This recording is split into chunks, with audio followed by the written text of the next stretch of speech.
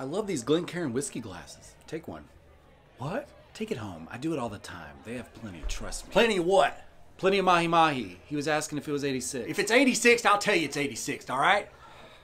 Brad, I'm not going to steal from the company. If you came over to my apartment, you'd see my whole setup is Bistro Huddy stuff. The glassware, the cutlery, the salt and pepper shakers. Are you serious? Nicole, you ever take stuff home from here? I take the wine glasses home, give them away as gifts.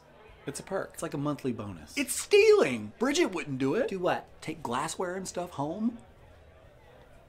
No, but I do keep 50 silverware roll-ups in the trunk of my car, and I bring them in every night for Terry to check, and then I put them back so I don't have to roll silver.